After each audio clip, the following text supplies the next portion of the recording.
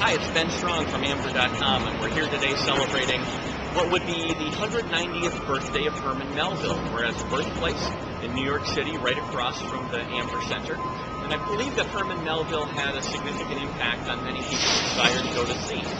As a merchant marine organization that relies on you, the mariner, to rescue people in distress, we thought it would be neat to come down to Herman Melville's birthplace and provide a little insight on Herman Melville, and share with you a friend of ours, Peter Mello from Seafever Consulting, which is seafever.org.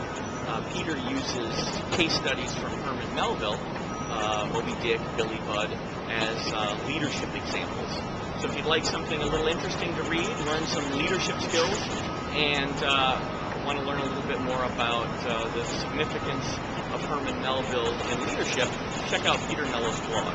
In the meantime, we've included a small passage from Herman Melville below, and we hope that you'll join us in celebrating again Herman Melville's 190th birthday.